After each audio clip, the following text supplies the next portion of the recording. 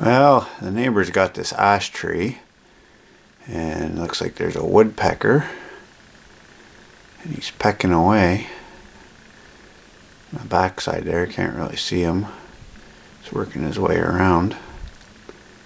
There he is. But as you can see, the bark tree's not doing too good. So I guess he's after some insects.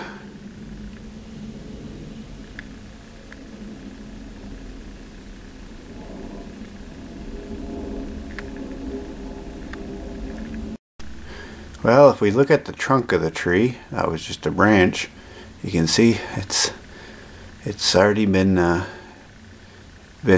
gone at, so yeah, not looking too good for that ash tree here.